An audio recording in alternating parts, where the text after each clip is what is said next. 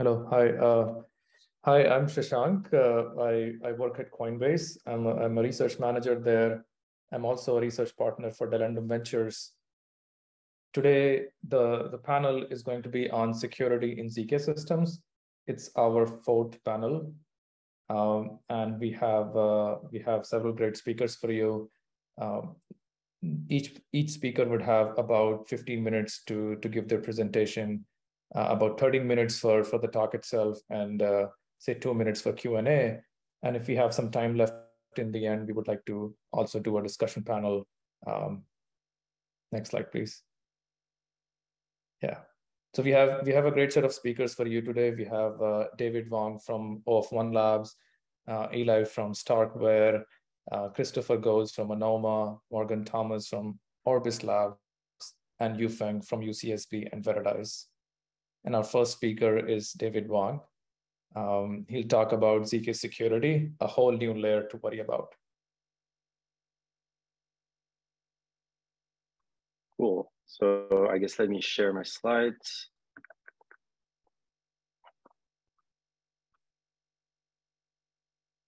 Oh, can everybody see the slides? Yes. Yeah. Cool. Yeah, I guess stop me if I'm going over the 13 minutes. Not sure how long this will go for. But anyway, so I'm here to talk about ZK security, and that's the word I just made up. I like it, so I'm gonna keep using it. But what is ZK security? Basically, it's kind of a mapping of like what is what and what is where, to try and figure out like what to worry about when you use ZK systems in your protocols. And I guess I'm mostly going to focus on cryptocurrencies, but some of it can apply to anything. Cool. So let's start with from a high level, like you have users in your system, perhaps, and they're writing programs in this kind of high level language. So we already know that, like Ethereum has been doing that for a while. People write programs, and these are like in Solidity mostly, and there are bugs, right? Like we've seen bugs in Solidity and things like that. So what can you do? So we've seen things like improving the high level language. If you improve Solidity, you can kind of like try and prevent bugs. You can improve the VM itself. You can maybe make smart contracts updatable. Not all of them are, but more and more are trying to do that. And recently we've seen even languages that are built from the ground up with formal verification, like Move. So there's that. And now that we're introducing ZK apps, so you can think of like things like Caro or Snarky.js, then you can have bugs that are quite different from the bugs we're used to in Ethereum. And so, for example, one category of bugs is like hints. So hints is something, I guess, from Starkware, but I like the term, so I'm going to reuse it. Basically, these are things that are unconstrained in your program.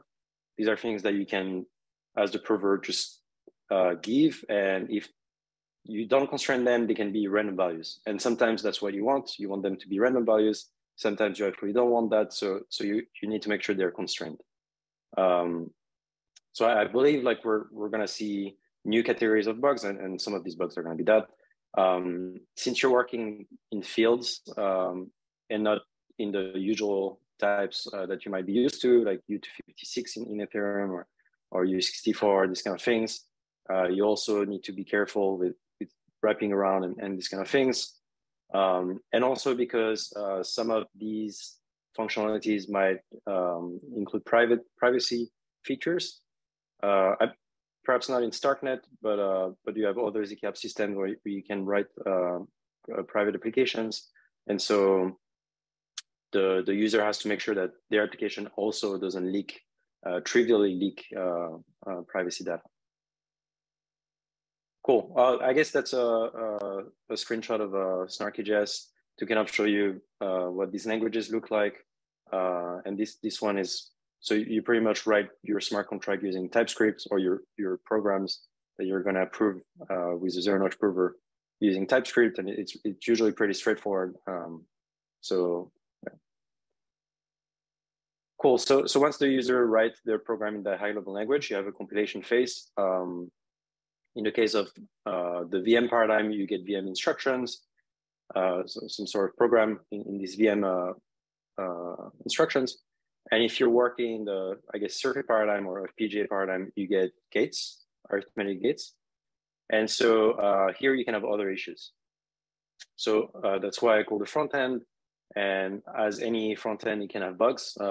Like this is not new. But if we're talking specifically about these ZK front ends, usually they're made out of gadgets and hints. And gadgets are basically assemblage of different gates that are supposed to constrain what you want to constrain. And you need to make sure that they're constraining the right things and that they're sound and complete and all of these things. So you can also have these type of bugs in the compiler.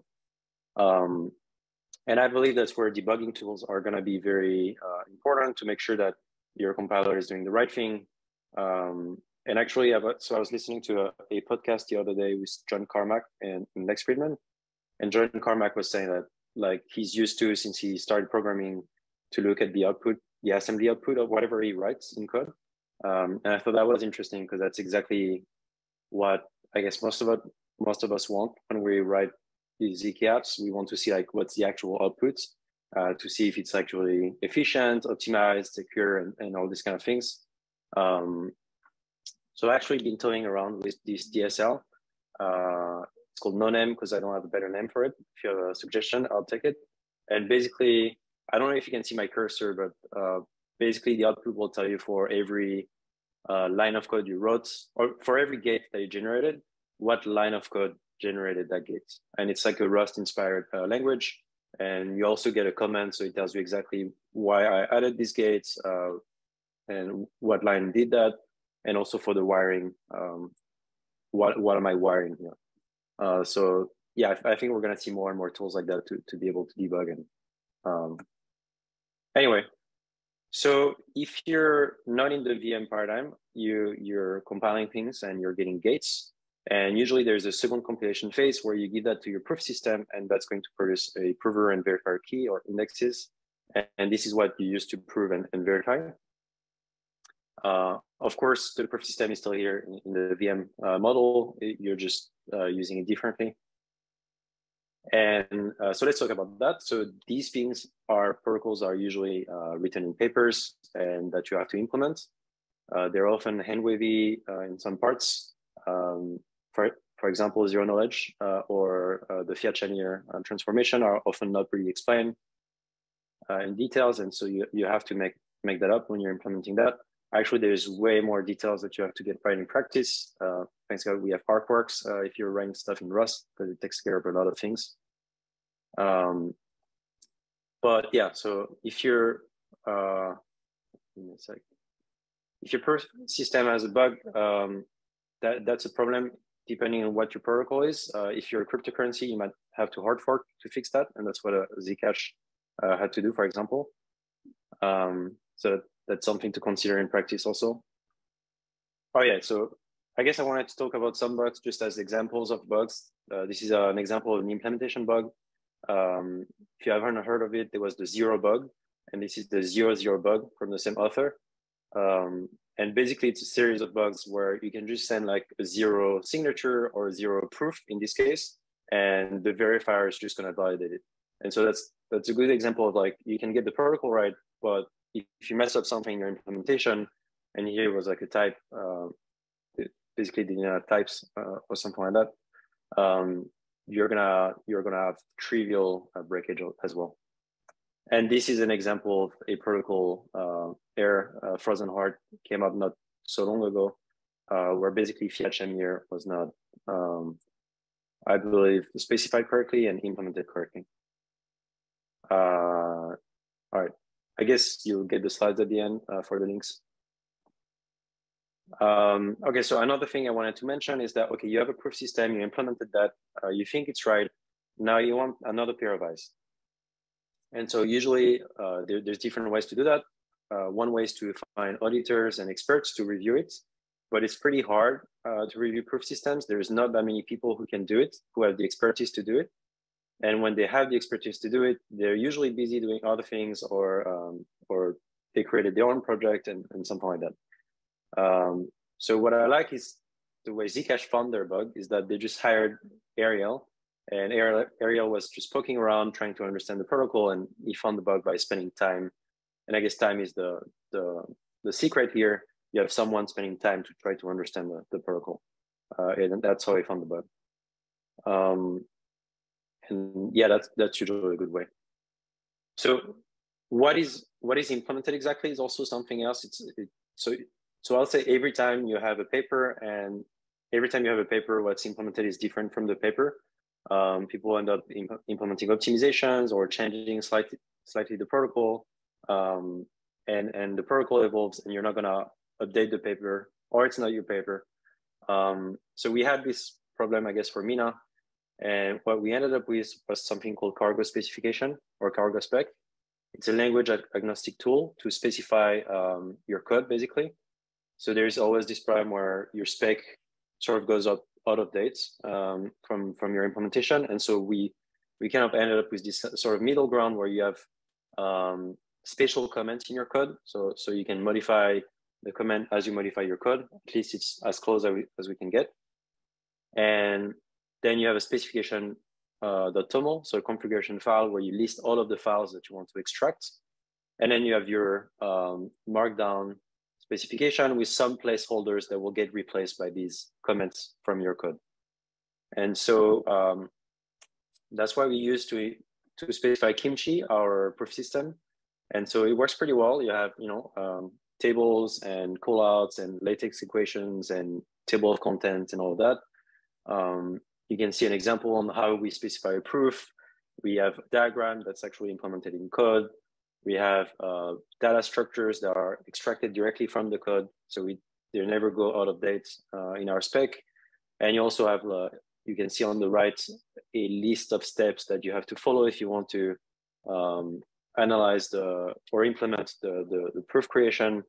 And that's usually what people will look at if they don't really read code, or if they don't have the time to read code and they want to formally analyze the protocol or these kind of things. So it's been very useful for us, and that's sort of what we've been using also to review the code and make sure that if the protocol makes sense, then the implementation makes sense as well. All right, sorry for speeding up. I mean for being fast, but I think I don't have the full 15 minutes. So okay, so proof system. I didn't mention, but inside the proof system, you also have some circuitry logic. In the case of preprocessed NARCs, or like Plonkish protocols, I guess, you have custom gates, which are basically sort of like circuits. And in the case of the VM paradigm, you basically encode the logic of your VM in your circuit. That's basically what you're doing. And so if you're handling custom gates, which is a special type of gates that you can use to reduce the number of gates in your programs, if you're doing that, you basically have to make sure, like gadgets, that they're sound and complete, and that you don't have any bugs there. And for VM, it's much more involved and harder to verify in general. And that's why I believe Cairo uses formal verification there to make sure that the constraints are correct. Cool. And something I didn't mention is that some proof systems have trusted setup. We don't have one, so we don't have to worry about that. But some of them do. And usually they're not fun. Everybody I talked to basically told me that it's horrible to do a ceremony for a trusted setup. It's not really like a ceremony in the HSM world or certificate authority world, because usually you don't want to be in the same room, and you want to be very careful with what you're doing. And that's, yeah, again, there was the Zcash bug I keep mentioning was there. And so it's really another thing you need to worry about. And if something goes wrong there, you have to do, in the case of Zcash, they had to do a hard fork. So it's not trivial to fix as well. And I guess I'll mention that one more time. Okay, so once you have your program, either in VM instructions or as a verifier key, you need to deploy that in your protocol. In the case of cryptocurrency, that's sort of the smart contract that you deploy. on chain. And the question is, once you deploy that, what if there's a bug there? So in Ethereum, I guess the solution was updatable smart contracts, which is totally something we can do. Another question is, once deployed, what if there's a bug in the front end? So the compiler on the left. So if there is a bug there, it's basically the same as in Ethereum. You pretty much have to update your compiler and recompile and redeploy if you can redeploy, if your smart contract is updatable. Interestingly, in the case of, I guess, Starknet or, I guess project that uses a VM, maybe you can patch all the programs that are deployed yourself. Or, I mean, if you're the admin, in a cryptocurrency setting, it might be harder because you basically would have to do a hard fork and everybody would have to agree that you're patching everybody's smart contracts in the system. For pre-processed or pre-processing snarks, it's, I guess, more difficult or impossible because the verifier key here that you're deploying is basically a compression of your program and you can't really modify that. Cool, and so the other question is, once deployed, okay, what if there's a bug in the proof system? And if there's a bug in the proof system, basically it depends where the bug is. If it's in the protocol of the proof system, which most likely it is, then you're lucky because you won't have to, most likely you won't have to change anything and you'll have to fix your proof system, of course, but the programs that you deployed will still be valid. The VM instructions will still be valid. Your VM is still the same, and the same for your gates or your verifier key.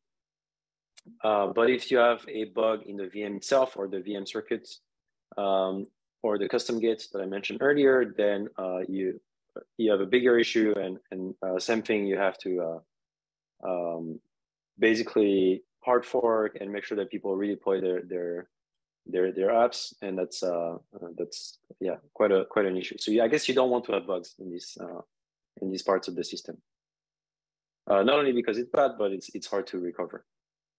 Okay, and lastly, I guess I wanted to talk about the application itself. If you have if your application itself is ZK file, which is the case for Mina, and you have privacy, which is not the case for Mina, I guess, at the application level, it can be a real issue. We've seen that with Tornado Cash, where I guess some government bodies or regulators are not going to be happy if they cannot see what's happening there.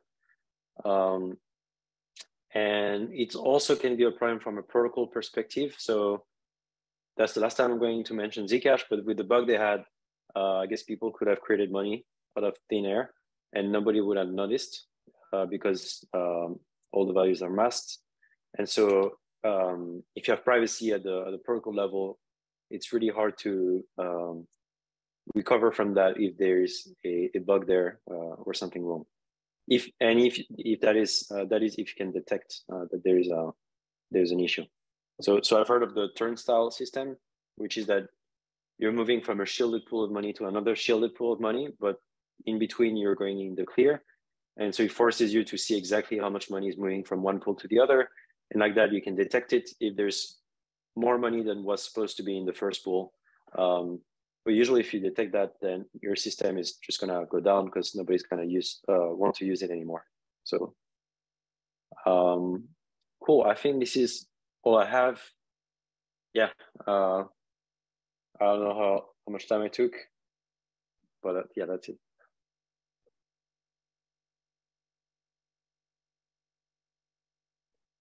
Was my microphone on the whole time? I hope so.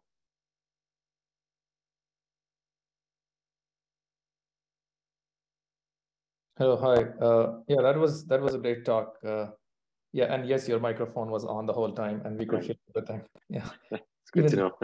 Yeah, but yeah, fantastic talk. We don't have any time for questions though. We can take some questions at the end.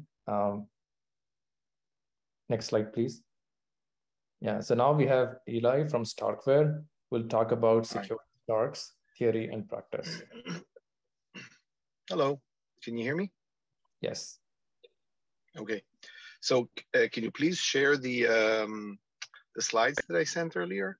and I'll just use them. Ah, good. So thank you very much for inviting me.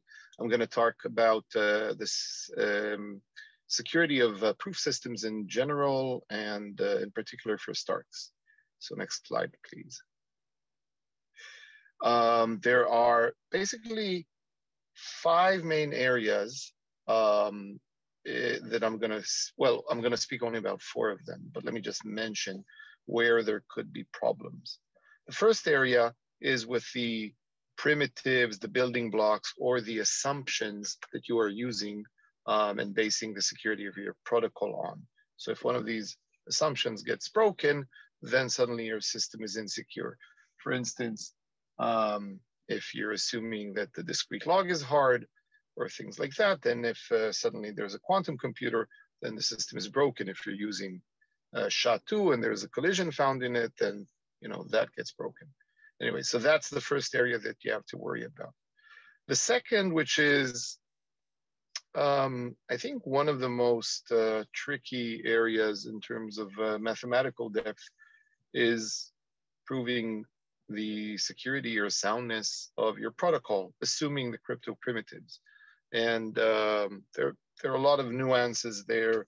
Is it a proof of knowledge system, meaning by, how do you argue that when you see a proof, that the prover has knowledge of the relevant information, and how do you prove it's zero knowledge? You need to show a simulator and so on and so forth.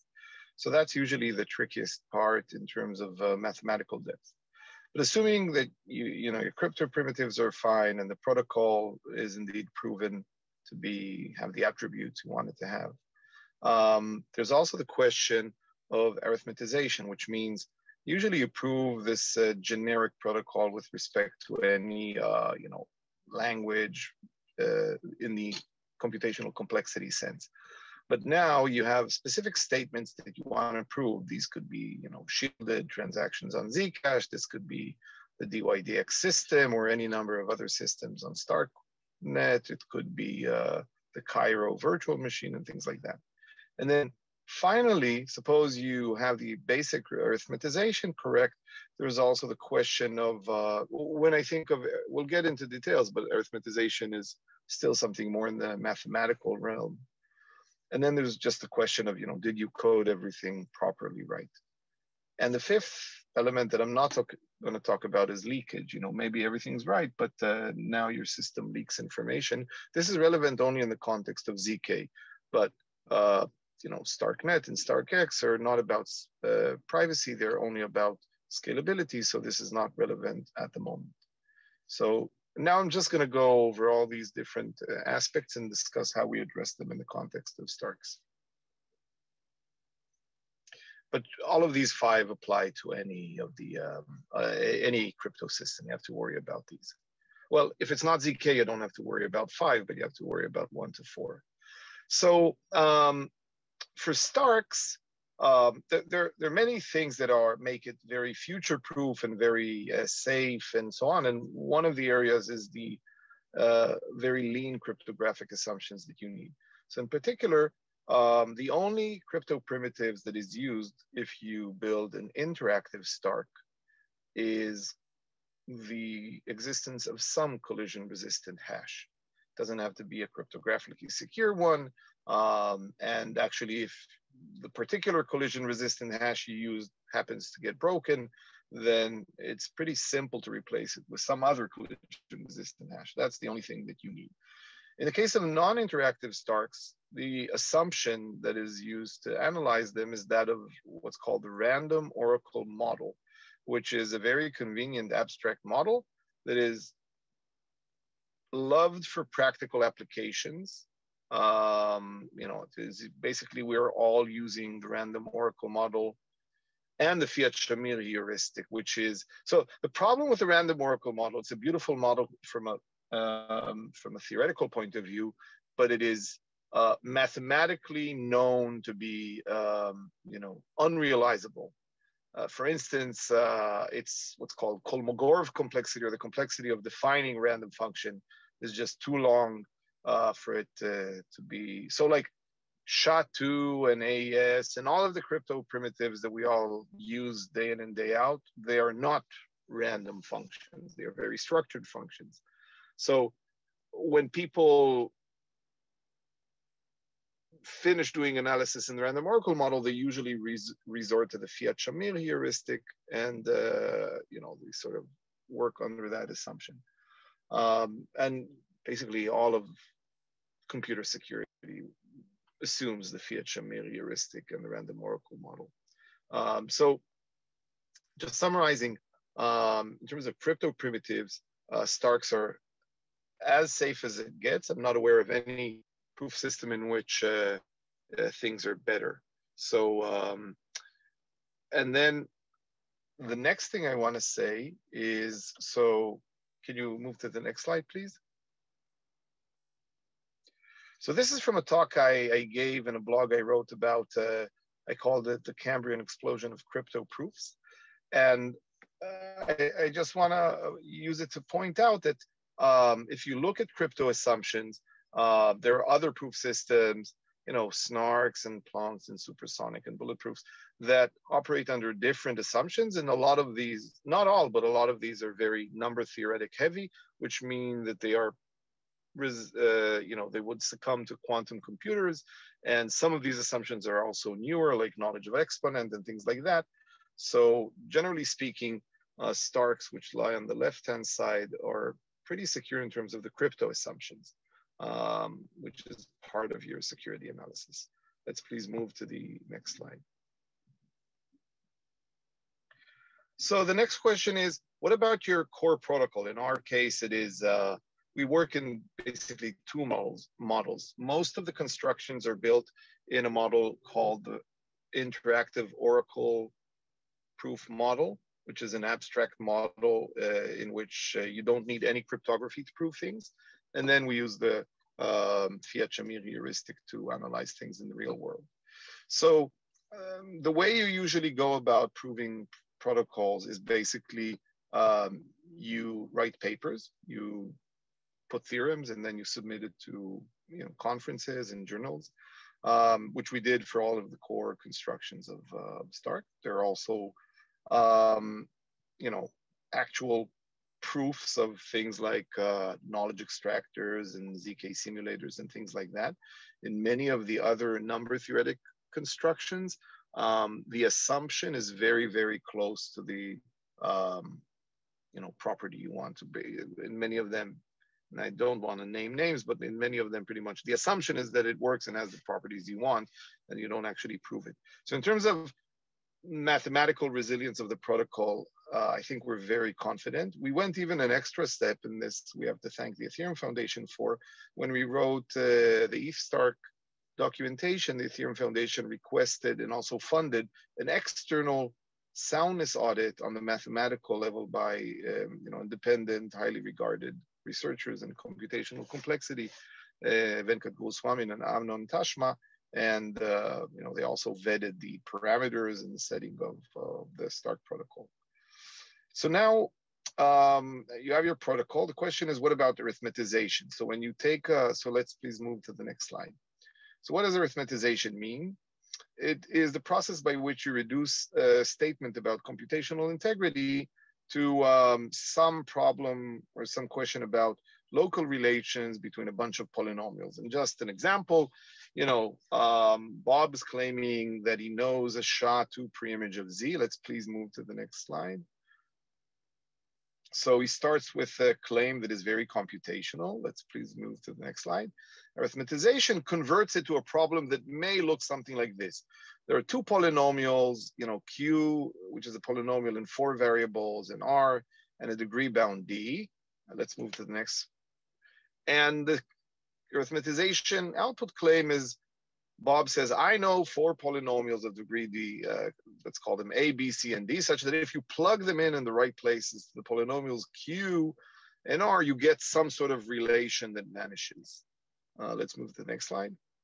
And now this is, you know, snarks, plonks, bulletproofs, a whole bunch of systems, they all use arithmetization. So this is what arithmetization looks like. And the real question is, okay, did I do this process correctly? So I started with a computation talking about SHA-2. I have this polynomial Q and R in this relation. Is it the right relation? And it's a very tricky question. So let's move to the next slide, please. So what we did in our specific case, okay, at first we built a whole bunch of systems by hand, and we had very gnarly polynomial constraints that were actually hard to deal with. So we did some audits for them internally, but there wasn't, it was very hard to work with it. And part of the reason for inventing Cairo was to have a very lean virtual machine that is Turing complete and easy enough to work with and program general computation, but that its its arithmetization is very lean. There are around 50 polynomial constraints. Many of them are Booleanity constraints, and all of them are degree 2, so that you can have a better chance of verifying that the specification actually equals, is equivalent to the set of polynomials that you have.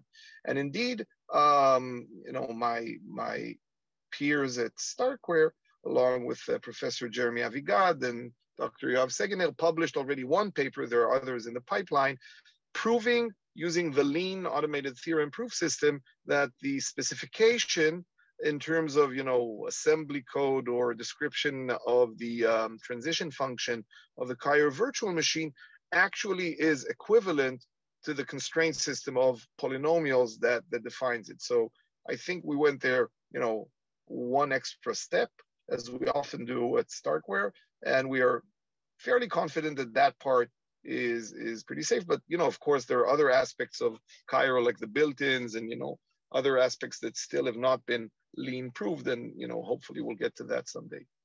So now, the last aspect is, okay, so what, for instance, what the set of polynomials is, what the verifier and prover should do. Can you actually write the code that in a good way? So there, one nice thing is you don't have to worry about the prover at all. You only have to care about the verifier, because the whole notion of a Stark is that as long as the verifier is correct, then the prover doesn't really matter what it does. So you don't really need to audit the prover. If you had zero knowledge, you would have to audit the prover to make sure that it doesn't leak information. But for scalability, the prover doesn't really need any audits. Now, what did we do with the, knowing that something doesn't have bugs is a very, very hard problem. It ultimately reduces to the halting problem. There's no provable way to make sure that you don't have bugs. So audits are the way to go. The smart contracts for Cairo in Solidity have been audited by crypto experts, an amazing team of cryptography researchers that we're very happy to strategically partner with. And an interesting thing is that, we now have recursive Starks, which means that we wrote the verifier for Stark and Cairo and all of the protocol in the Cairo programming language. So now there's another set of code that needs audit. So for that, and this, we just turned it on like a few weeks ago. So we did an internal audit at Starkware, basically involving a team of researchers that did not involve the folks that wrote the code. But of course, we're not sufficiently happy with that. And we contracted crypto experts for this job as well to audit this part. So this summarizes what we at Starkware have done with our proof systems in addressing the various security aspects. And take any questions if we have time.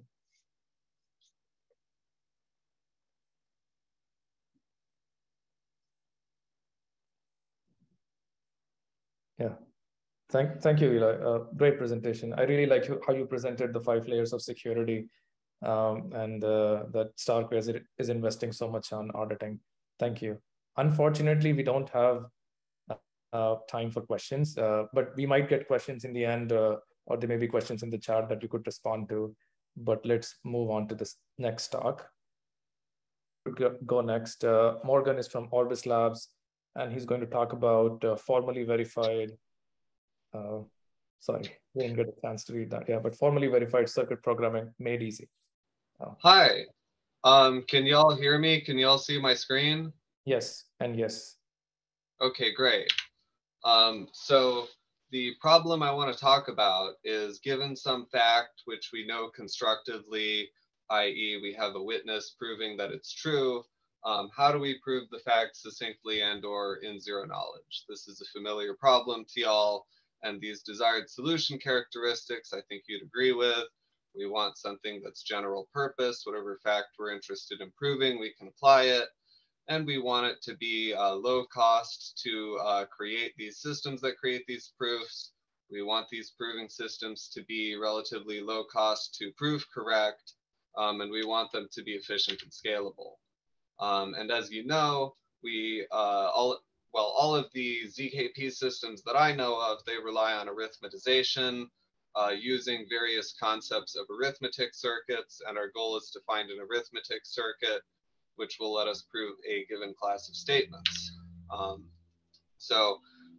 When do we say the arithmetic circuit is correct? Well, it has to denote the set of facts that we're interested in proving. What does that mean? Well, let's consider the facts as a set, and let's say that the circuit is correct if it denotes some isomorphic set, where we're thinking of the denotation of the circuit as the set of instance values on which it's satisfiable. So we put those in bijection with the statements we want to prove.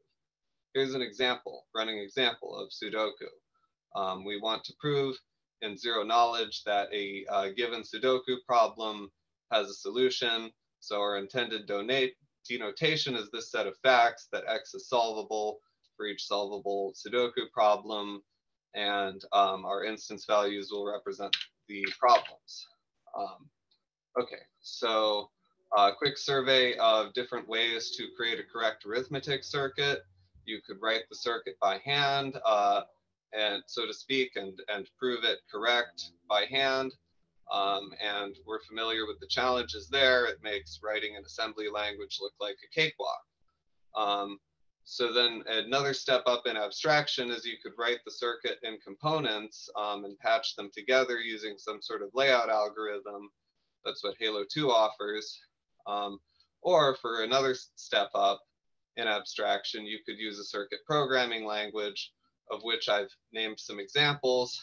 And I'm claiming there's another step up in abstraction we can take here, which is to use a circuit spec language, such as the Orbis specification language. So what do I mean by a circuit spec language? Well, the spec of a circuit is the set of facts it should prove. And so a notation for writing sets of facts could be a circuit spec language. And that's notably different from a programming language in that in a programming language, you're specifying a procedure for checking, whether the fact is true. So what I want here is a language for just specifying the fact, or the set of facts rather. And then I want a compiler that will produce a circuit denoting that set of facts. So this work is based on sigma 1-1 arithmetization. There are a few theses here.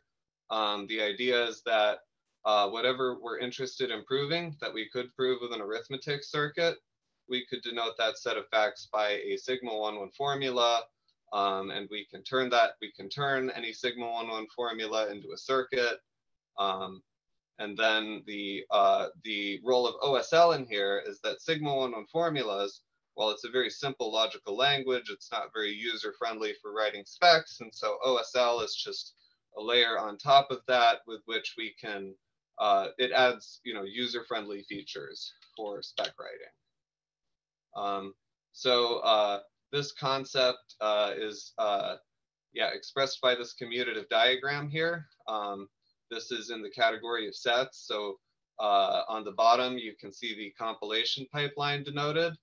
And the statement that this diagram commutes is just saying that this compilation process is denotation preserving, which is the correctness property that we're interested in. Sigma 1-1 formulas in a little more detail.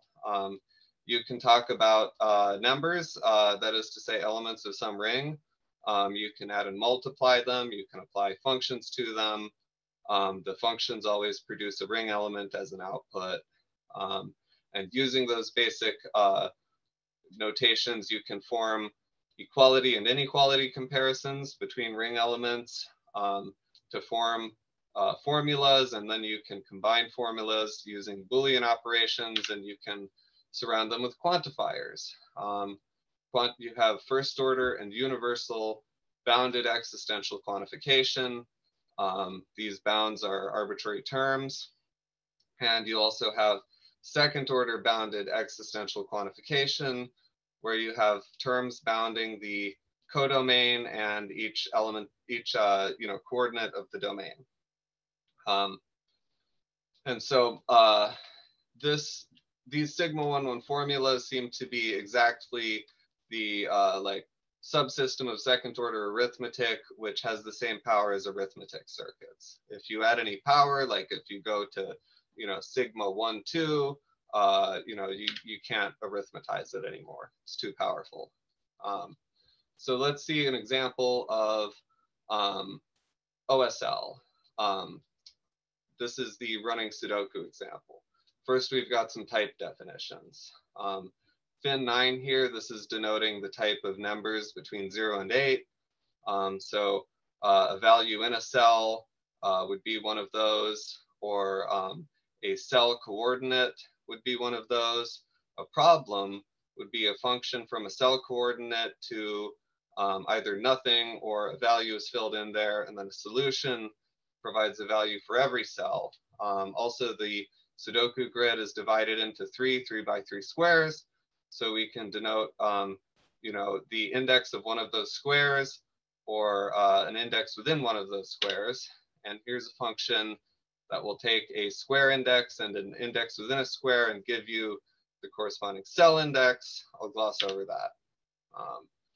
So here we have the statement that a given solution is well formed. What does that mean? It means it has the numbers 0 through 8, all of them in each column and in each row and in each of the 3x3 squares. So this clause here says for every row and for every value, there's some column such that the value of the solution in that row and column is the stated value. So this is, in other words, stating that each row contains each number. And then the next one here states that each column contains each number. And the third one states that each square contains each number.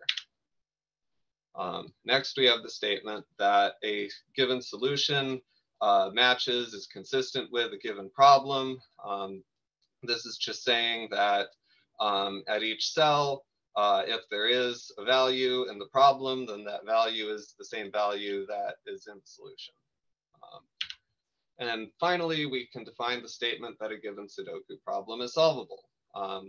Given the problem, there exists some solution such that the solution matches the problem and the solution is well formed. So how are we going to implement this? How are we going to prove that it's correct? Well, here's what the compilation pipeline looks like. So from a sigma 1-1 formula, we go to a structure called a semi-circuit. The idea of this is the sigma 1-1 formula is denoting a finite set of concrete facts, which could be denoted by a circuit. And with the semi-circuit, we're just breaking it down into those concrete facts that the formula denotes, but not yet laying them out in a matrix structure. And then with the next step, we're laying out those facts in a matrix structure with local constraints. But the constraints are more powerful than just polynomial constraints. We can use equality and inequality comparisons and Boolean operations in our constraints in this logic circuit step. And then in our final stage of our pipeline, we get rid of those and get an arithmetic circuit with using Planckish arithmetization with local polynomial constraints. So yeah, we're building this out in Coq, and at the end, we're going to generate Rust code that creates that circuit in Halo 2. Longer term, the intention is to formally verify the entire proving stack. The proof strategy is essentially, we need to prove this diagram commutes. On the bottom, we have the compilation pipeline, and this diagram commuting is just the statement that the denotations are preserved. In terms of performance characteristics, the rows, depends on the size of function tables and the amount of cases that we need to consider in the universal quantification. And the number of columns and the polynomial degree bound, those are sublinear in the number of symbols in the sigma 1,1 formula. There's an exact formula for the number of columns that I didn't write out here because it's messy. I don't have a formula for the polynomial degree bound, and we can trade off between the number of columns and the polynomial degree bound by adding advice columns. There are a number of optimizations we can do on this automatically. Like my thesis is that a long-term sustainable approach to building circuits and proving them correct is to use a compiler, use automated optimizations, prove that the compiler is correct rather than proving that each circuit is correct, and eventually, get these automated optimizations to a point where these circuits can compete with handwritten circuits. I believe that's practical and that sigma 1,1 arithmetization provides a path to get there. Here is some references to research and open source code pertaining to this. Thank you very much for your time.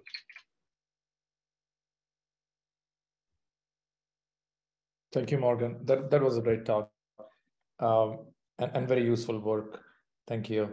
And if you would like to, if the audience, anybody in the audience would like to read more about formal verification in general, then you can check out the latest blog post we have on our website called Formal Verification of ZK Constraint Systems.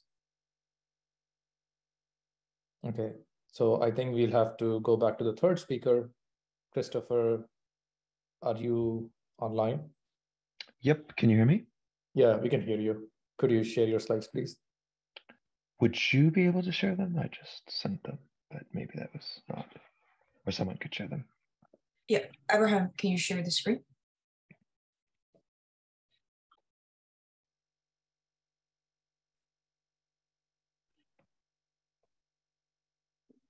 Amazing. Thank you so much. I'm sorry for the trouble. Yeah, no Speaking problem. of some program that needs some defensive compiler design. So I'm Christopher. I work at Helix on Onoma, and I'm going to talk about defensive ZKP compiler pipeline design. But now that there have already been a few talks, you can go ahead to the next slide.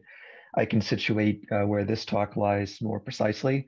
I think in one of Eli's slides, he put like 4 starting as code, and everything before 4 was proof system arithmetization. And this talk really only deals with 4 onwards. And the reason it deals with 4 onwards is, partially because that's where we think we can best help out, but also partially because, at least to me, the motivating question is, if most general purpose applications of ZKPs will require programmable privacy, what compiler stack can allow developers to safely write programs and also produce efficient outputs? And the reason why that's the motivating question is that the things which are many are the programs ultimately. Like we'll have, a few proof systems and maybe a few different compiler stacks, and those might have bugs, and we'll need to iron out those bugs and formally verify those parts, but they will be like relatively finite in number compared to the actual programs. And if you look at comparable examples, like say the EVM, the Ethereum virtual machine, and the Solidity compiler, early on in the history of Ethereum, the EVM and Solidity, the EVM and the Solidity compiler both had a lot of bugs. And often, bugs in programs were, if not equally likely, then at least non-trivially likely to be due to a bug in the compiler or the EVM as opposed to a bug in the program, like the developer thinking about it wrong. But over time, as the EVM and Solidity solidified and just became better understood, more formally modeled in different ways, the frequency of bugs in those has declined, in the case of EVM, perhaps to 0, in the case of Solidity, to a very low number and to mostly minor ones.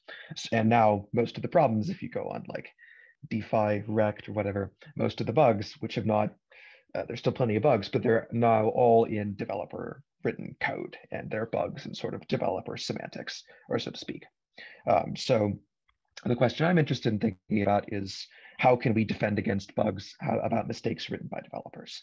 And in writing zero knowledge, writing code using that ends up being compiled to circuits using ZKPs, especially which aims to provide privacy or other such properties. Developers are more likely than anything else to make cryptography mistakes because it's hard to understand the cryptography, especially if you don't have a deep background in it, and especially if you're writing a complex application at the same time. So the question is, what compiler stacks provide the most protection to developers while also being efficient enough that they will actually use them? If you have a very safe compiler stack and it's not fast enough and latency is too high for practical applications, then no one will be any safer because no one will use it. There are some different constraints here than in the design of ordinary compilers. One, there's some really like threshold latency constraints, at least it seems that way to me. In most cases, users, at least if you want privacy, users have to be creating the proofs.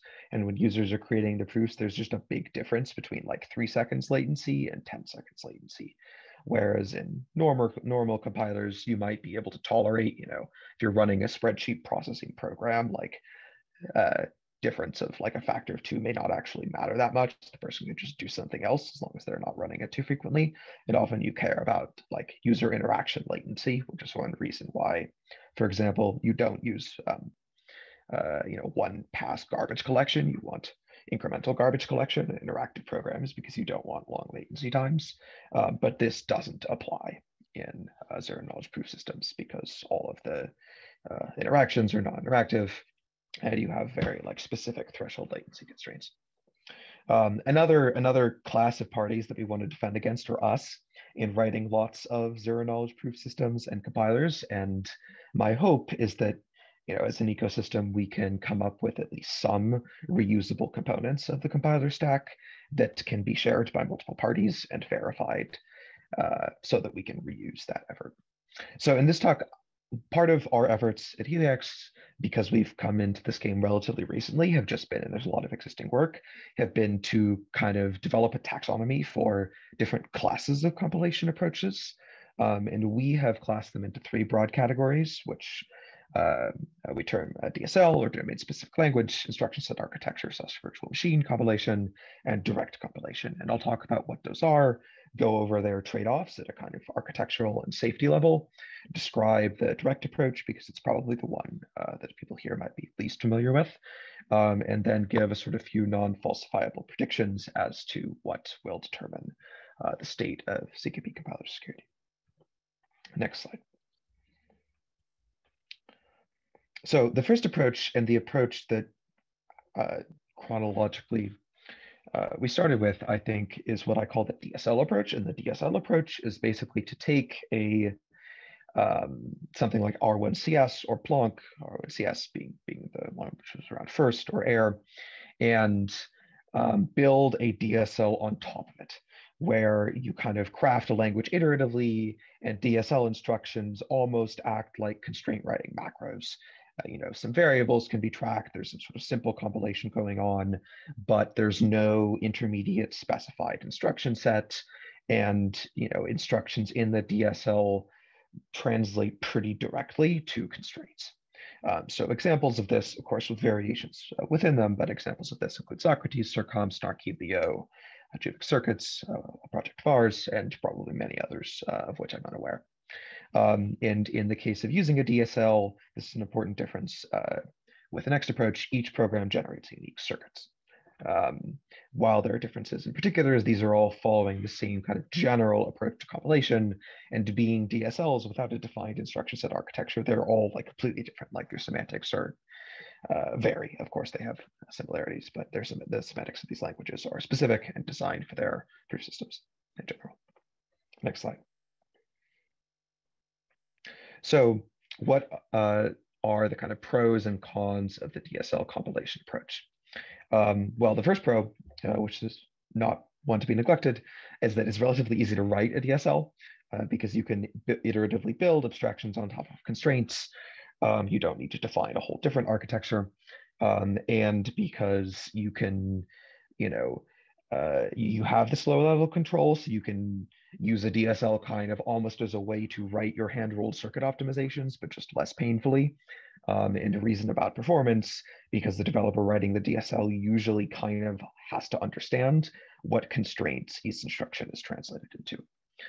But in some sense for the same reason, these DSLs aren't as capable of high-level abstractions, at least not without more complex compilation passes. And the semantics, one I think important distinction between different compiler pipeline approaches is that with some approaches like DSLs, developers are always going to need to learn like the semantics of a circuit-specific language in order to write circuits. If you write, Socrates or Snarky or something like this. Now, to give credit to Snarky, maybe it looks a little bit more like TypeScript, although that can also be dangerous if it looks like, but isn't exactly the same as. But still here, there are like some different semantics that developers have to learn and have to understand in order to safely write circuits. And if they're writing programs which include some circuit components and some non-circuit components, those are two different semantics. And that may be more likely to induce bugs. Another note about the DSL approach is that, at least as far as I'm aware, most of these DSLs aren't, don't build in any kind of, with the possible exception of, I guess, the one just presented by Morgan, don't build in much in the way of a type system. So you need to use some external proof system to verify. And sometimes that can be applied to, like it sounds like it's been done with Cairo, to check that the semantics of the DSL match the semantics of the underlying arithmetization to which it is compiled. But you do need to use external systems, and that doesn't solve the problem of program verification. So if I write a program in the DSL and I want to verify that it has particular properties, I have to use, some proof system, maybe ACL2 or something that's capable of reasoning about the semantics of the DSL. Next slide. So the next compilation approach that I'm aware of is what we term instruction set architecture, or sort of intermediate instruction set architecture virtual machine. And this approach is more involved. It involves clearly defining an intermediate instruction set or VM architecture, so that instead, we assume, although you can write in the instruction set, we assume that developers usually don't. Now there are kind of two compiler pieces involved. So there's a higher level language, and in this approach, that higher level language can vary, which compiles to the instruction set. And then the instruction set has a circuit written in some proof system, which can verify execution traces. So this can be done with an existing instruction set. For example, the RISC-0 team has done this with the RISC-V, originally designed as computer microarchitecture. They've written the Stark proven verifier for it and associated circuit, which can verify execution traces. Or the instruction set can be designed specifically to kind of be efficient for some proof system. And potentially recursive verification or something else you might want to do. And there are perhaps two good examples of this. I know, I'm sure there are more. Mine VM and Triton VM both work with Starks. Triton is specifically focused, I think, on efficiently implementing recursion in the VM. But all of these approaches use one circuit for all programs. They use they will support different higher level languages, all of which just have to compile to this instruction set. And I think all of these, at least, are kind of von Neumann architecture style machines. So there's a stack, maybe some memory, and operations which manipulate the stack. Next slide. So some trade-offs of these approaches. The great advantage, especially of using a existing microarchitecture such as RISC-V, is that developers can use high-level languages, the semantics of which they will be familiar with. And if you use a ISA, which is already standardized, you can reuse lots of existing tooling, like anything which compiles to RISC-V, which is anything that compiles to LLVM, which is almost everything you would care about, can be compiled to RISC-V and then used with the RISC-0 system. That's not so true if you create a new virtual machine instruction set, which might be more efficient, but doesn't have existing compiler tooling support. However, it's still true that compiler or compilation techniques to these kinds of stack-based VMs for both imperative and functional languages are pretty well known, standardized, and you can draw from a lot of existing literature. Some disadvantages of this approach is, although it's unclear exactly what this cost is, there is probably going to be some cost of abstraction when you're compiling your high-level programs through this or to this like intermediate instruction set. You're doing stack operations, and you have to check those stack operations in the circuit. and maybe you could have done that more directly. This one has reason to expect will be especially true, or there will be a higher performance penalty if the instruction set architecture wasn't built specifically for ZKPs. In the case of RISC-V, it's not clear yet what this performance penalty is. We're trying to assemble some benchmarks of some of these systems to get a better hand on it. It's also tricky because they're often using different proof systems, and so you're not comparing apples to apples. But that might be one disadvantage. Arguably, this approach offers more power than you kind of need, and is, correspondingly going to be harder to verify because it's more powerful. There's a lot of noise about Turing completeness, but no one really wants to run ZKP computations that don't terminate. Like you would never be able to make a proof in practice. This is different, at least in some sense, than the interactive world, where most, your like interactive program, spreadsheet, or whatever never terminates because it has some loop that's like take more user input and do whatever action the user said to do. But when we're making zero knowledge proofs, although the application in some sense doesn't terminate, the circuits always terminate. Also, in this approach, you need to use some external systems for verification of your ISA, and you have to verify all of the compilation passes involved if you want to verify the compiler stack. So you need to verify the translation from the instruction set semantics to the lower level arithmetization or proof system, and you need to verify the higher level compilation passes that transform whatever language the developers are actually writing to the VM. And then developers, of course, need to verify the semantics of their programs in the higher level languages, although if you're using existing or more powerful higher level languages, there's probably a lot of existing work that could be reused here. Next slide. So the third approach, or the third class of approaches, for lack of a better word, we just call direct. And the idea here is to somehow directly compile higher level programs to circuits. There could be, where higher level programs, to us, it means actually functional programs using something derived from the lambda calculus. To somebody else, it could mean a higher level imperative language where you have some transformation capable of, without an intermediate instruction set, taking that higher level semantics and transforming it to a circuit. And what this transformation is could vary. The sort of best candidate that we're aware of for the kind of higher level languages that we're interested in is based on a paper called Compiling to Categories by Cornell Elliott, which works by taking the kind of core that you can transform a functional language to, simply typed lambda calculus, or in extensions, dependently typed variants with data types, translating those operations into operations of a closed Cartesian category, and then translating the categorical operations into kind of the category of polynomial operations, and translating polynomial operations into a specific circuit. So similar to the DSL approach, with a direct approach, each program generates a unique circuit, but here we're kind of taking directly the semantics of the higher level language and generating a circuit. And you can find some more information on how that actually works. This URL, which I realize is quite long, but I will share the slides afterwards. Next slide. And I've actually not heard of other approach. I mean, DSL, there could be a sort of continuum of DSLs where they approach higher and higher level semantics and get more and more like this kind of direct compilation. I don't know of other sort of high level approaches for direct compilation of functional languages, but there may be many, and I would be interested in hearing about them. So some kind of pros and cons of this approach.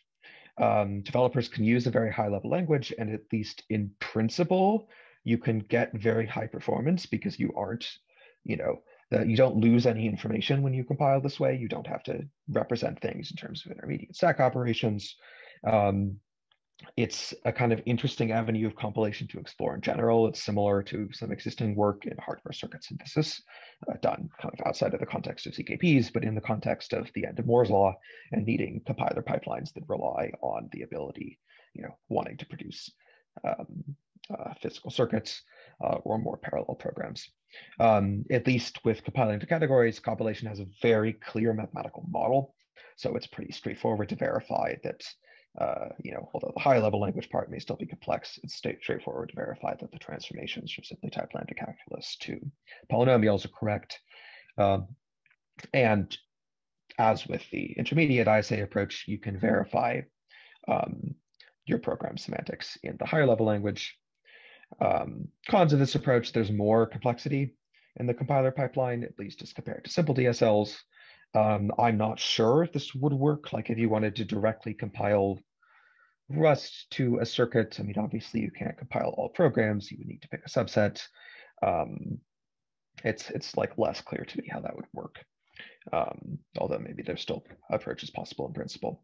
And as in general, with any approach that involves a higher degree of abstraction, it may be more difficult for developers to reason about the performance of their programs. Although in this approach, it's easy to kind of segment out where compiler optimization passes have to happen in the pipeline. Next slide.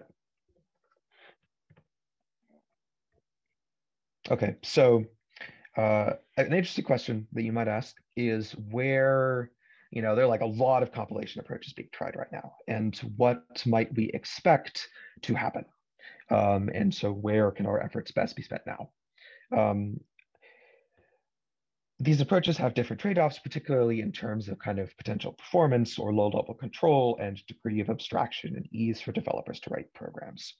And for this reason, I think that probably we're going to see a hybridization of approaches, that these sort of lower level DSL or directly writing constrained approaches, or for example, what the Electric Coin Company has done in heavily optimizing the Halo 2 circuits via a high degree of Dara and Strad magic, those approaches will dominate for kind of crucial gadgets, built-in functions, hashes, some arithmetic, maybe recursive verification, other kind of very performance critical building blocks.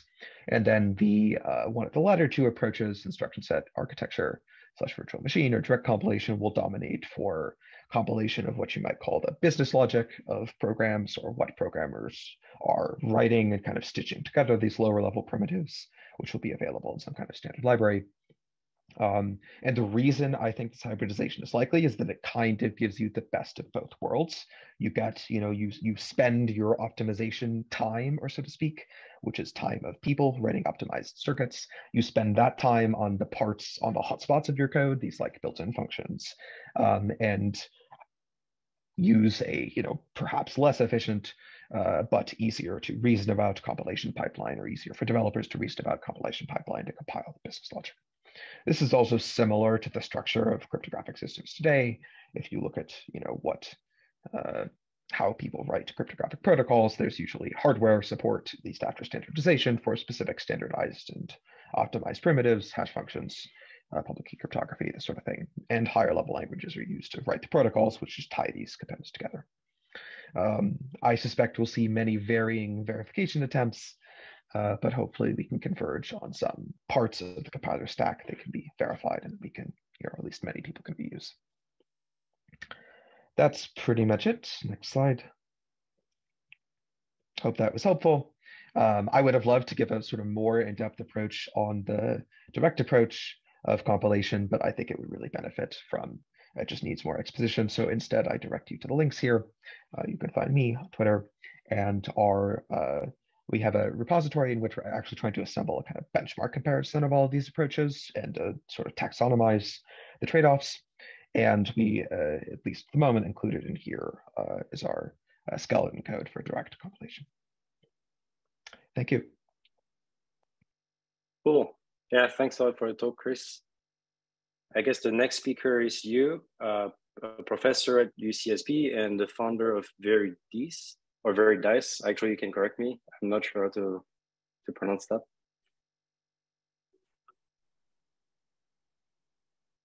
Yes, it's Veridice. Veridice. Just give me one second, and then can you see my screen? Yeah. Okay. Hello, everyone. So today I will be talking about a kind of like a complementary approach with the previous speaker, in a sense that as the developer, so how can you gain some like a basic like a security, like without like actual effort for writing spec, which is more like a push button verification approach for ZK circuit. And my short talk is going to break into 3 sections. And first, I will give you some like a brief overview about what we mean by formal method as well as formal verification, assuming that some of you might not be familiar with the terminology before. And so after that, I will be describing a system which we try to like perform a push button verification for detect common bugs in ZK circuit. And finally, I will wrap up the talk with some ongoing work as well as next step. So basically, for those of you who might not familiar with formal method before, so formal method, they are not referring to a particular technique or a tooling. Instead, it actually referring to technique that correspond to a set of mathematical reasoning approach. And here, so this is essentially a brief spectrum of formal method in the sense that x-axis corresponds to the amount of guarantee you can gain. Of course, the higher, the better. And then y-axis is essentially correspond to the amount of human effort. And then you want it to be as minimum as possible. So for instance, without any human effort, what's the basic thing you can do? You can do some basic testing, you can do some random fuzzing, which will give you some kind of knowledge about how well your circuit perform, and then whether there's some obvious bug that you can identify before you shift to a productions. And on the other extreme, so you can also like perform formal verification, like Morgan as well, Eli mentions, in the sense that so you provide the functional specifications, and then after that you apply some kind of interactive theory approach to verify the behavior of your circuits actually conform with the actual specification. And why this approach like give you the highest assurance, and then the downside is essentially it requires a tons of human effort, not just writing the spec, but also you need domain expert to essentially write those kind of proof, let's say in Coq or Lin. For instance, in one of our projects to try to formally verify the Circon library, it took us 2 PhD students over 3 months to verify the whole library. So that's why in this talk, I will mostly focusing on the approach in the middle ground, in the sense that even though like formally verify or finding bugs in your circuit is undecidable in general, but what can we do if we relying on like a push button approach? Okay, and of course, before we talk about the actual approach, we need to understand our target a little bit better. So when we talk about ZK circuit, they are not just independent piece of software. They are actually embedded in a piece of sophisticated system, like what we have seen in operating system or Androids, etc. So here you can think of at the very bottom, you have some common library, like for ZK, and then those libraries will be involved by many other application circuits. And then on top of the application circuit, you also have the end user, who will be interact with some application written in smart contracts, such as in Solidity or Cairo. And so which means that given this complex stuff, so there's not a single way from this diagram can actually solve all your problem, right? And as we noticed that every software has bugs, including operating system, Android application, and so does ZK circuit. And this is just some like a brief like overview about some of the representative system that I collected in the past few months, and some of them from ADO's virtual machine, and then the last one is from the Scroll systems. And as you can see, so for those bugs, some of the bugs can be actually very scary in the sense that if you look at the last one, so a lookup functionality, if there's a bug, it can actually it's essentially cause a denial of service to your entire mainnet. And so if you look at that, those bugs a little bit closer, you will notice that those bugs are actually not particular for a particular circuit that you might care about. Those bugs could be shared by any arbitrary circuit that you might encounter. For instance, in any kind of circuit, when you implement the keycat lookup function, you really want it to not causing any denial of service, right? And then when you write any proof with your circuit, you really want to ensure some kind of deterministic features. Otherwise, so it might behave in a random way. So which means that those bugs that we identify is actually some kind of, you can categorize as a kind of a common vulnerability. And then it would be nice to have some kind of a tooling that can automatically detect those kind of problems without like relying on the human to write down the formal spec for them. And to solve this problem, so we actually working on two different kind of tooling. And then so at the bottom, you can think of the way we adjust the security and the correctness of the ZK core ZK library.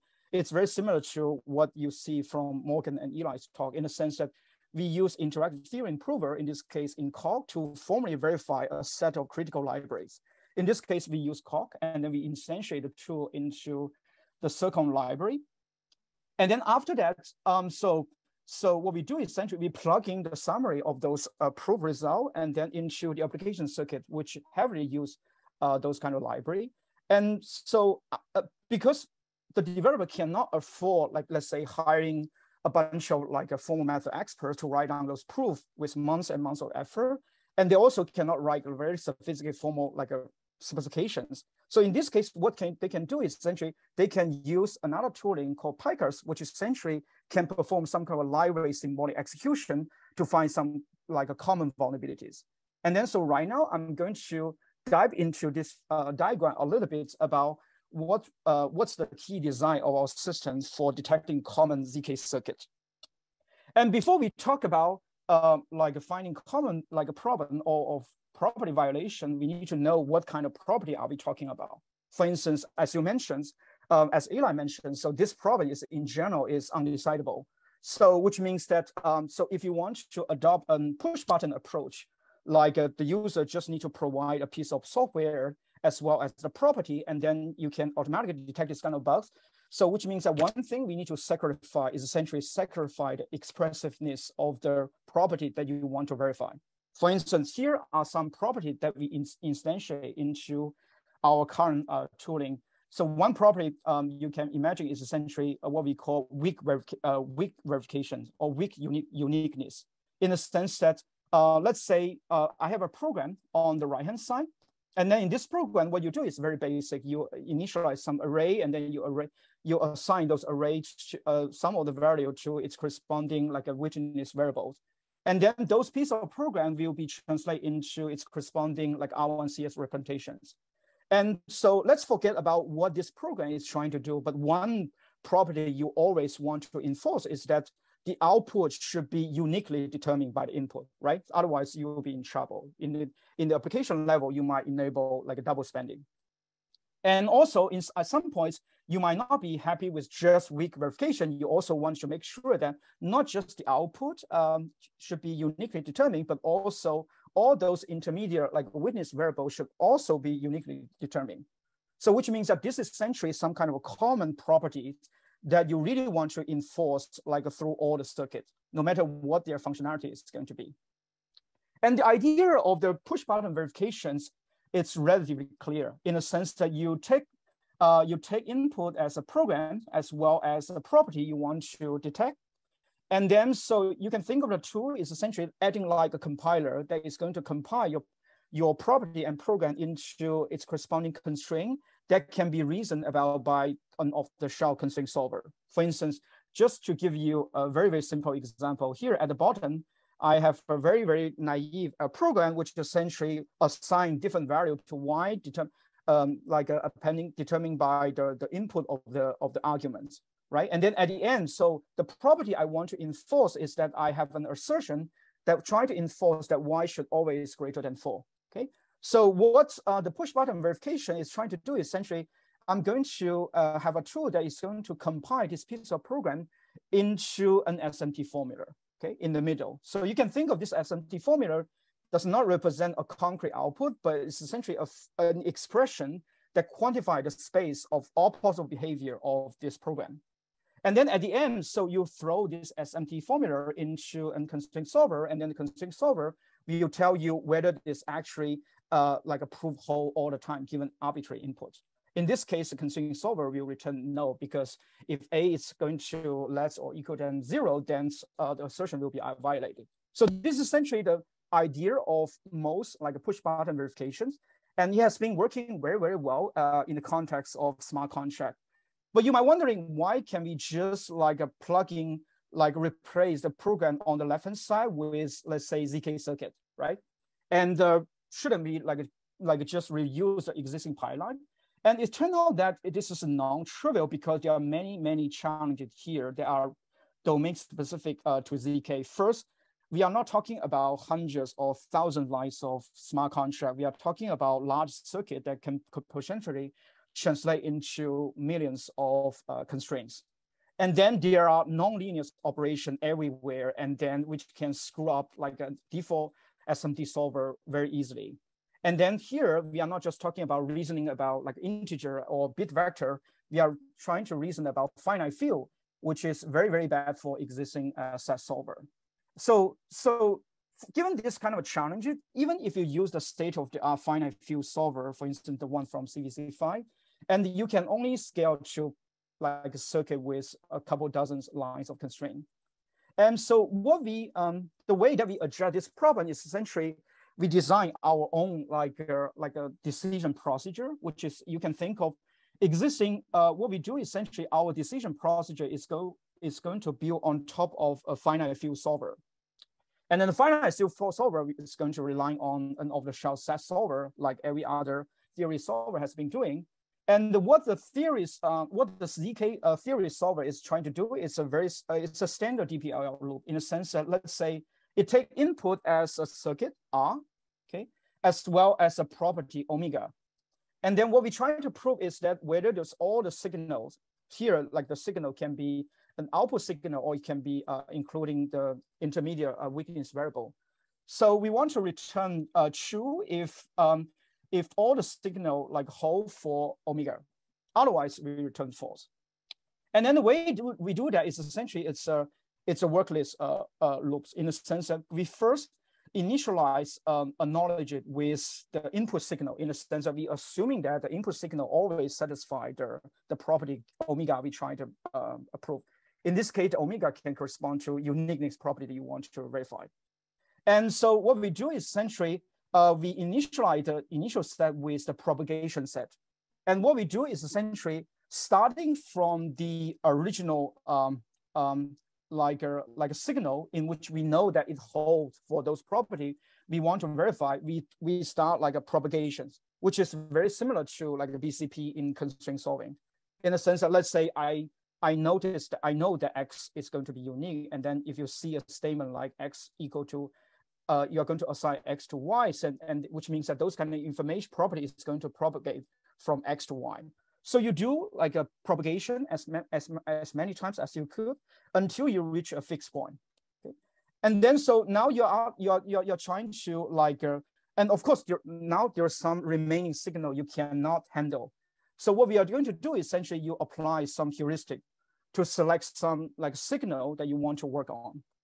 And then so you query the constraint solver, which is essentially the stack I show you on the right hand side. You query the constraint solver whether like this, like a signal that you pick actually satisfy the omega that you want to verify. And then if it's true, which means that you know additional fact that also hold for the omega. So in this case, you're going to propagate and add those additional signal to your propagation set. And then you repeat the whole loop again. So otherwise, so when the tool tell you that, hey, you actually find a signal that is violating the omega that you want to prove. So in this case, what you're going to do is that you're going to check whether your current signal data set is already equivalent to the goal that you try to prove. If you already reached the goal in the sense that the set you're trying to prove to be satisfying the omega is going to equal to your current like a knowledge, then you're going to return true. Otherwise, you're going to return false. Okay, and then this iteration keep over and over again until you like return the answer. Okay, and so as you can see, this is essentially the high-level architecture of the like a customized decision procedure that we designed for ZK circuit. And then there's many details that are not here. So for instance, one optimization that we have done is essentially when you try to prove some property of your circuits, so the solver, a default solver on the previous slide might not be able to prove your argument because it is missing some invariance that is not obviously obtained by the current programs. So for instance, given a particular input, so you want to, there is some additional information that is not available in the sense that So you might want to know that the input is actually not arbitrary integer, but it's actually any integer but non-zero, etc. So the way we attack this problem is that to avoid like a human involved in the loop. So what we do essentially, we incorporate an invariant synthesis loop in the sense that we define a DSL on the right-hand side, which essentially quantify some common shape of the invariants that are relevant to proving property of the ZK in this domain. And then so when we involve the constraint solver on the previous slide, and then if it went through, that's great. If it doesn't went through in the sense that it cannot prove a particular property for a circuit, what we do essentially, we trigger the synthesis engine to ask the engine to, essentially it's a guess and check loop in the sense that, can you try to infer like additional invariants that can be useful for our current, like proving the current property. So this is one trick that we apply.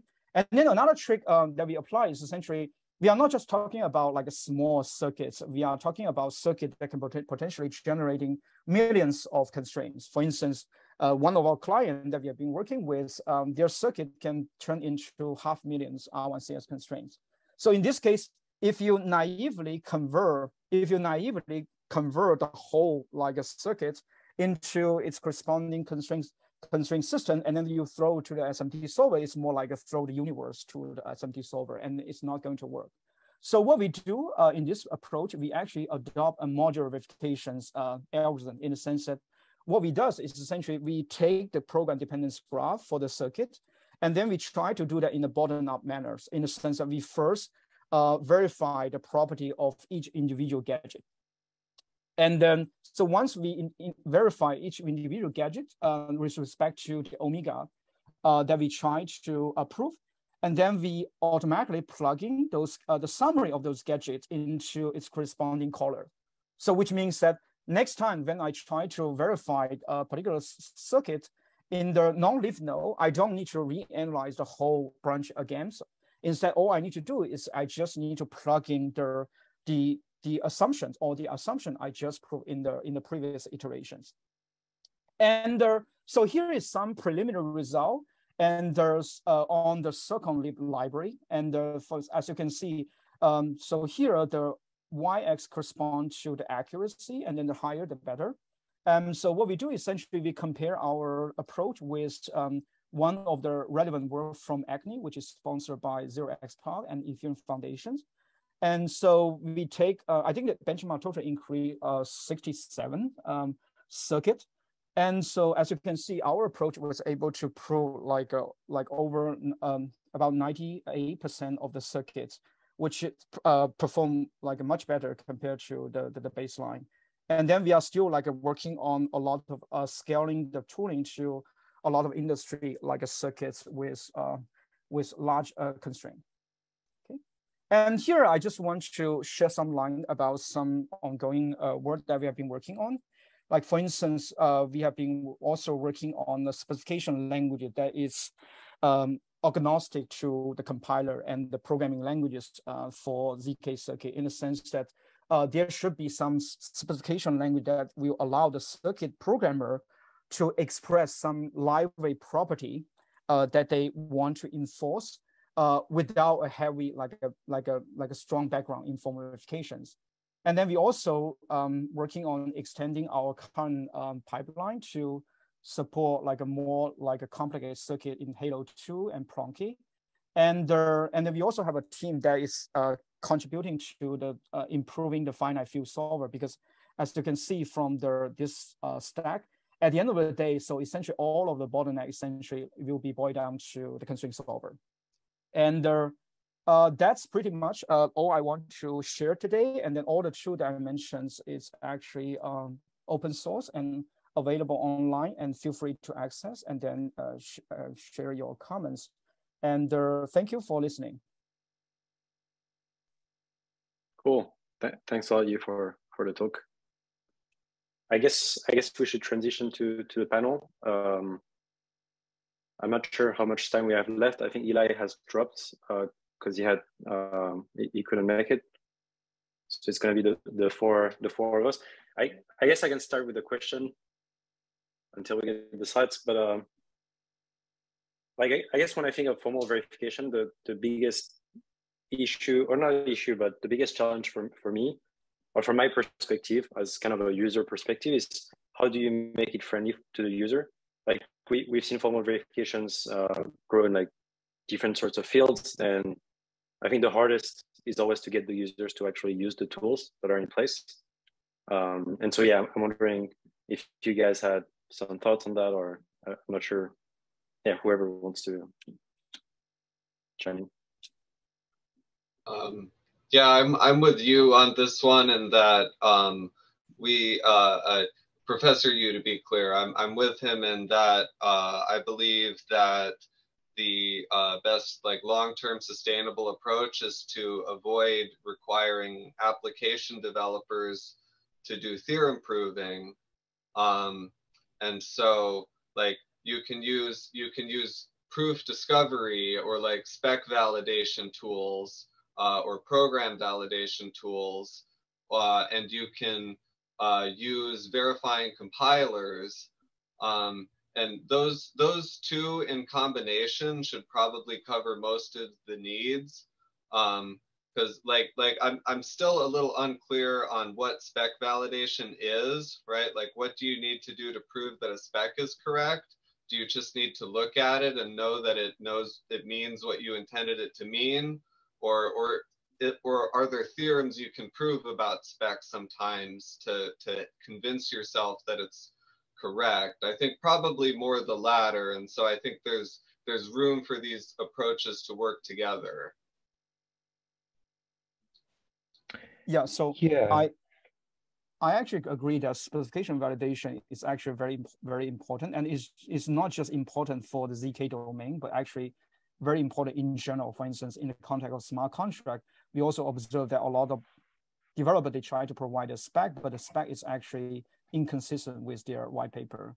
So one thing we try to do in this domain is essentially we can essentially do some kind of automatic specification inference based on the white paper from the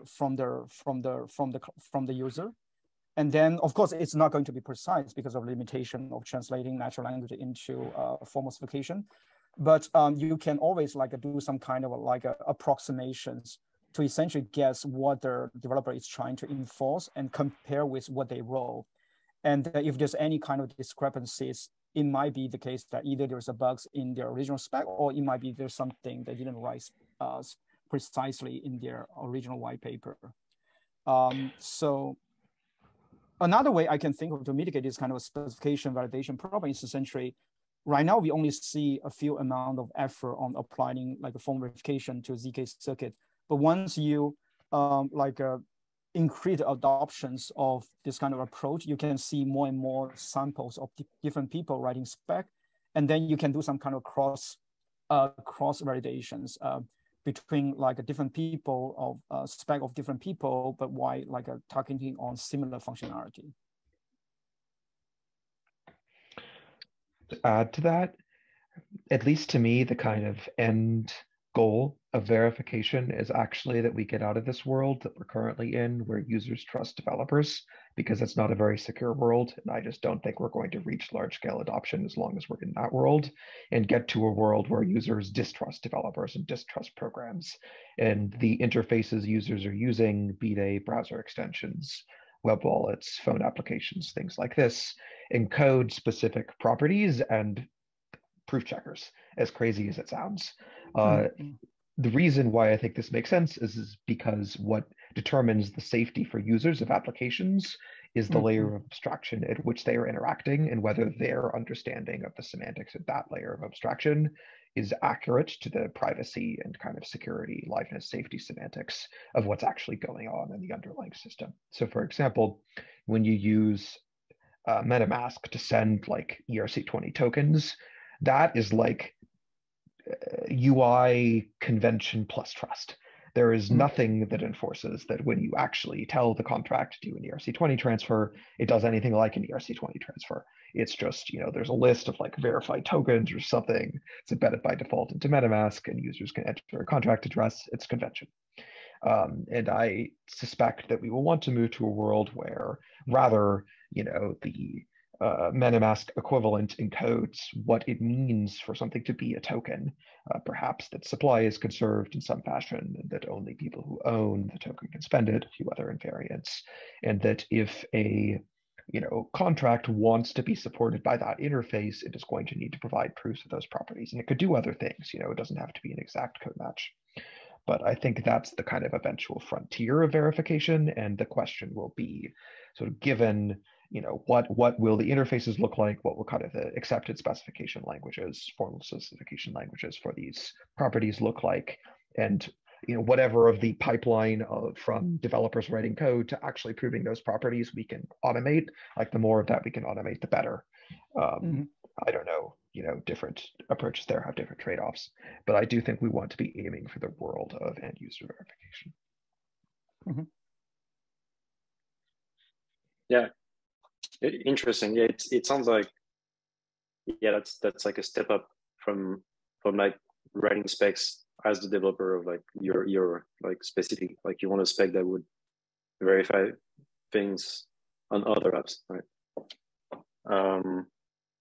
Yeah, so what, I guess, like I'm not sure if I understood correctly, but like it sounds like there's two different approaches where you're either writing a spec and you have like a different language to write your circuit or your app in, or you write a spec that will derive and generate the code for you or the circuit for you.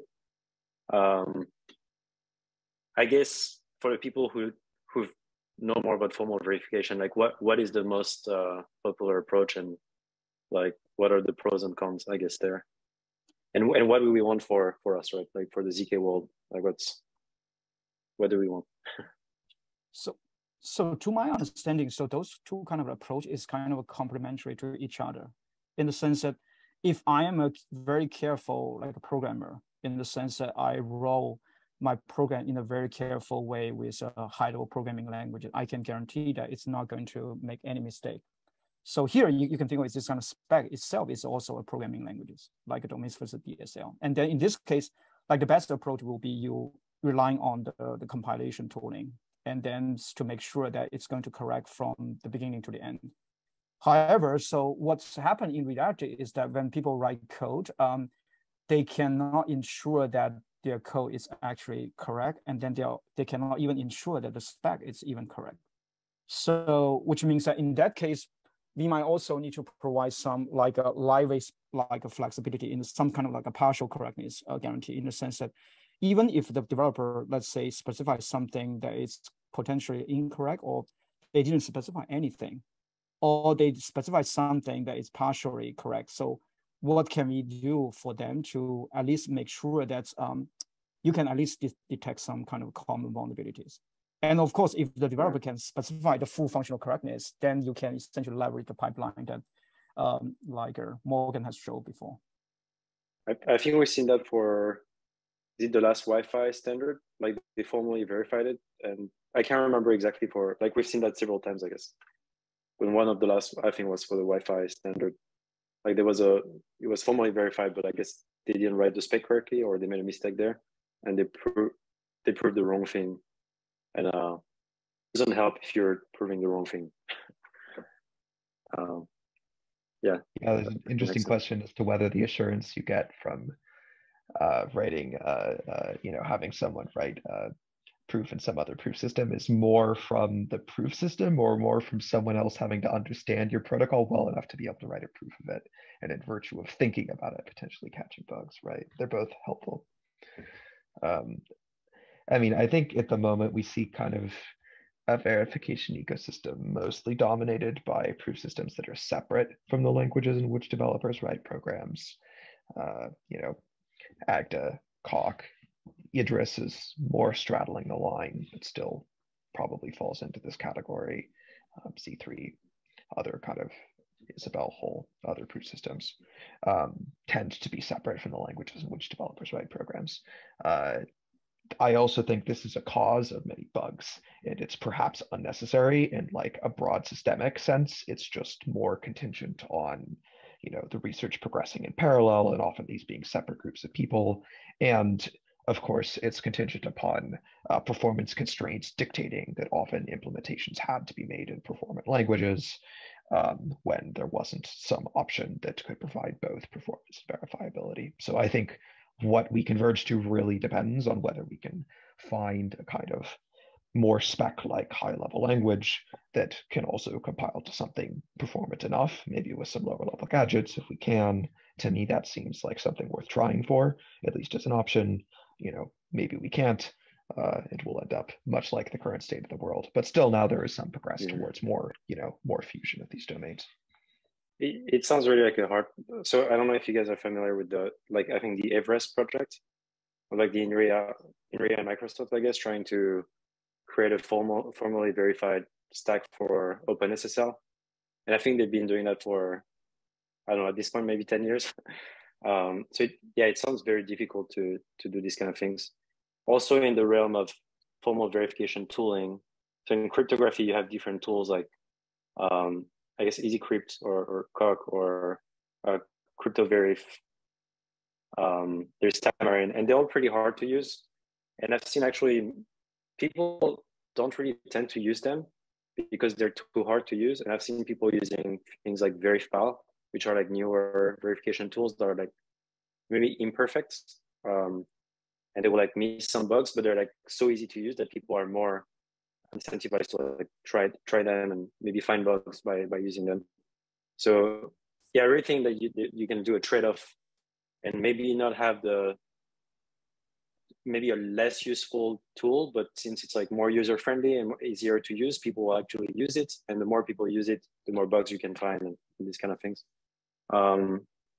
So I think we have to end the panel. Maybe Morgan, you haven't talked in a while. Is there anything else you want to? If I could just add on to this question briefly. Regarding the, how should we go about like sustainably incorporating formal verification into the ZKP industry?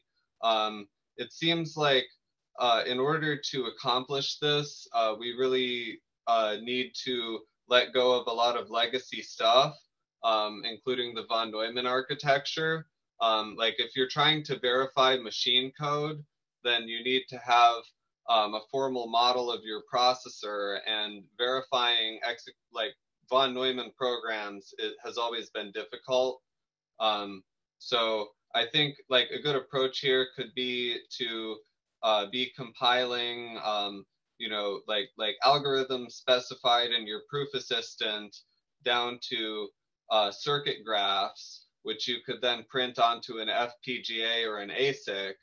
And so then like what I'm contending is that would be efficient and also easier to verify than, if you're tying yourself to the legacy of the von Neumann architecture. Cool. Interesting.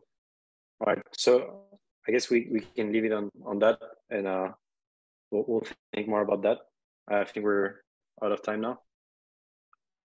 Cheers. Thanks, everyone. So, yeah, thanks to all the speakers, including myself. And what should I do? Do I have to press a button?